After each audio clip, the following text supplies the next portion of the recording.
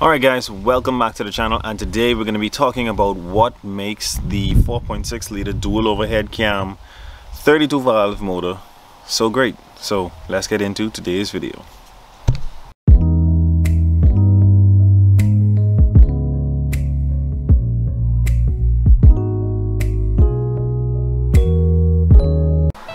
So before we really get into it and we start talking about the actual motor and the benefits of having a dual overhead cam 4.6, I think the real dilemma or issue would be is what we came from. We came from a 5 liter, which is a 5.0, the V8, and that was a push rod motor with one cam in the block, and it was a very powerful platform.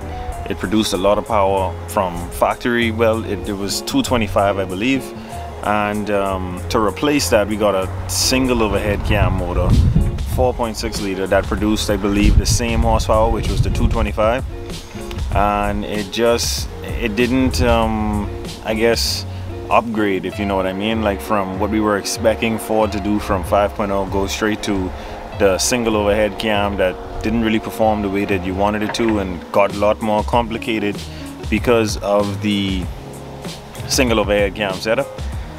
And I just believe that the dual overhead cam 4.6, the 32 valve motor, what a lot of people refer to as the Cobra motor, no matter what it comes out of, is the superior motor that all of the Mustangs should have gotten, and SVT and Cobra and Roush and all of the performance versions of the Mustang probably just should have went with a beefier version of the dual overhead cam motor instead of just using that solely for their power plant. So I have my own right here out of the vehicle because I bent a rod.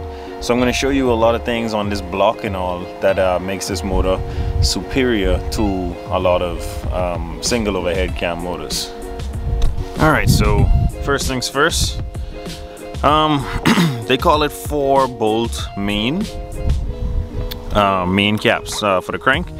There's 5 caps that hold down the crank, and this is an all aluminum block, aluminum heads on the 32 valve, and it holds 4 bolts actually hold down the main caps. Now they say 4-bolt main, but actually it's 6 bolts because there's 2 bolts on the side of the block that holds down each cap. So 1 bolt here, 1 bolt on the next side, and then if you count, so 1, 2, 3, 4, 5, and that'll be 6.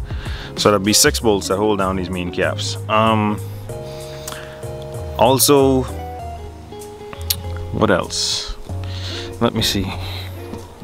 I know these motors, this one came out of a 2003 Mercury Marauder, and like I said, they're all 32 valve 4.6 dual overhead cam, and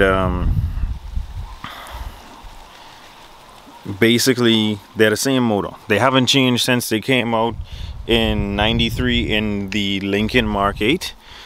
The only difference is the 03 and 04 Cobras came supercharged. That's the only difference. Every other 90s to 2001, I believe, because I don't think there was a 2002 Cobra, are exactly the same. The only difference is the motor that came inside the actual Cobra had a different intake cam, but all of them have the same exhaust cam. So the only difference between a 32 valve 4.6 dual overhead cam motor and an actual motor that came out of a Cobra is that intake cam. So probably by now, if you're watching this video and you own a single overhead cam Mustang, you'd be saying, man, I want to get one of these motors and put it in my vehicle, which that would be the way to go if you're going to keep the dual overhead cam motor pretty stock, which is like bolt-ons, underdrive pulleys, and exhaust. Any cam upgrade for these dual overhead cam motors is going to be over $1,000 because you're not buying 2 cams, you're buying 4 cams. That's where it gets expensive with this thing. Also, if you poured out single overhead cam heads, they actually flow better than factory 32 valve heads. So that's another thing to think about. The only difference is it's all aluminum. Aluminum also means that it cannot take that heat and that boost like the single overhead cam motors can. So that's another downfall within itself. But in stock form, the 32 valve is going to outperform that 16 valve motor that came single overhead cam 4.6. So like I say, another thing is the cool factor, to be able to say, yeah, I got a Cobra motor in my Mustang or in my sports car. You know, it's always been a very nice thing to be able to say. But it's just like this Mustang here. Its motor, which is a Cobra motor, which is a 4.6 all aluminum dual overhead cam motor, came out of a 2003 Mercury Marauder.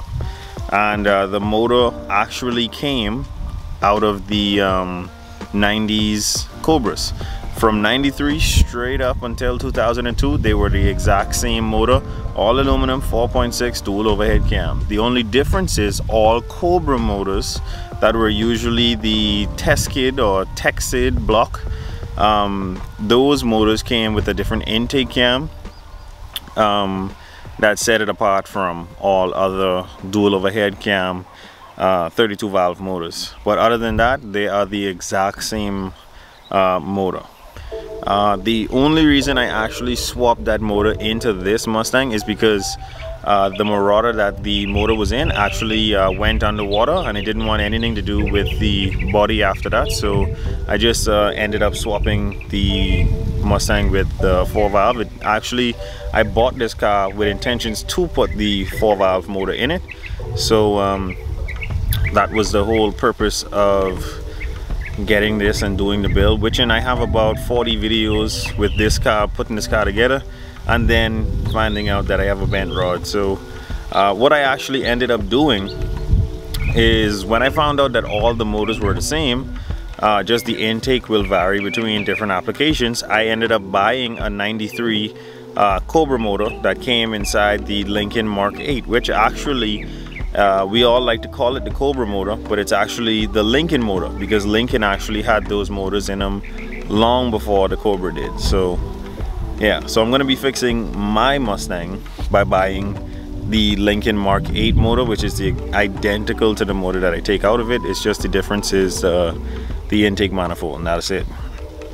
But yeah, I think that's pretty much it when it comes to why people desire these motors so much. They're all aluminum, 32 valve, dual overhead cam. It's pretty much just a cool factor, because you could make more power out of those single overhead cam motors very easily with just a turbo. So with it being an aluminum block, that will stop you from building power very quickly, because I believe the 03 Marauder block was only good for about 450 horsepower before you're gonna mess things up.